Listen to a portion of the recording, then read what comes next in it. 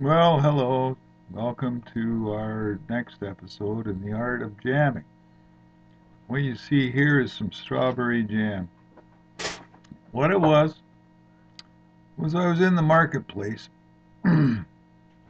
real Canadian actually, and they had some California strawberries on for half price. So instead of a $1.99 a pound, because they're in season now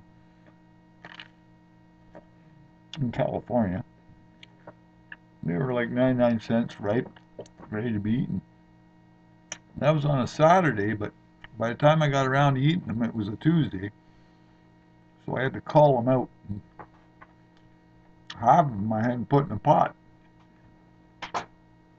So, I put in a couple of cups of California strawberries, some sugar,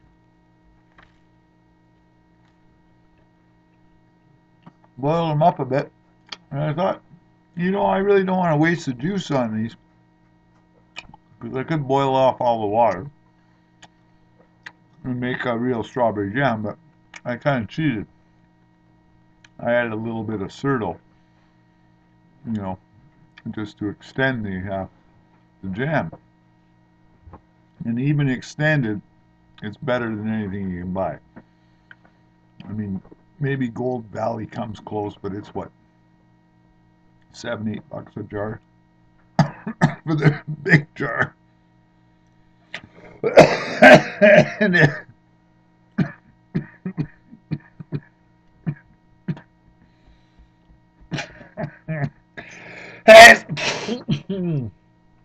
at you.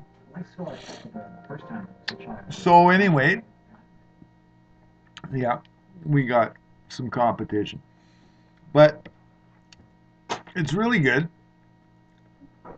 and it was the only one that I kind of gave the okay to be jarred. And I said, well, put it in a small jar so that it doesn't go bad, because we don't have room in the refrigerator for refrigerator jam. So I do the salt on the top and the salt on the lid. Eat it within 6 months, fill it right up. But to be honest, let me show you. This is just one of many because we had all kinds of other stuff.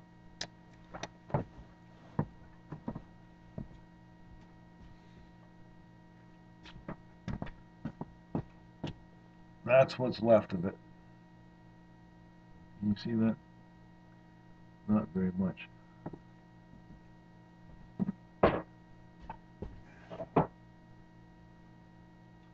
Now in this jar, this is the raspberry jam.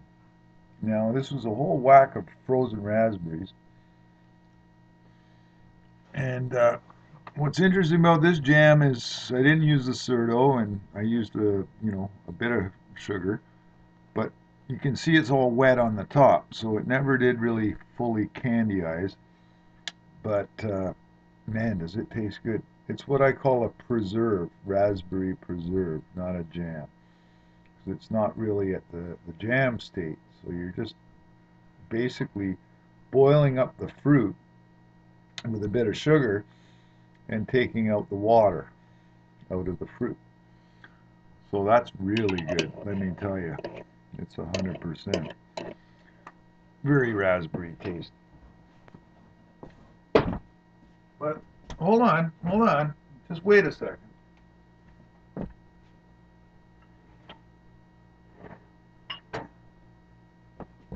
Now this is the mango. Yeah, mango jam.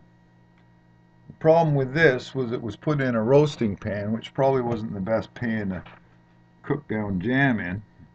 I don't know why someone would put mango in a roasting pan. Convenience. It's got the ridges on the bottom, and I left it on one, and it burnt. And so the caramelized part on top, I tried not to stir it too much.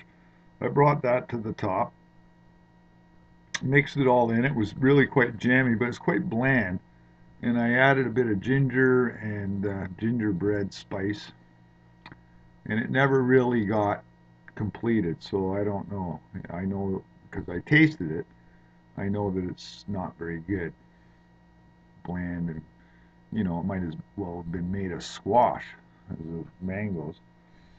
But, you know, I might end up putting that back in the pot and adding some gingerbread spice or something. So that's the three jams we've been working on. And then you go, well, I can just go to the store, I can buy my own jam, but, you know, it's about 20 cents worth of sugar when you think that 10 pounds of sugar is what, $5, $6 on sale. And the fruit, you get half price, rotten. Bring your rotten fruit home, add some sugar, and make some jam.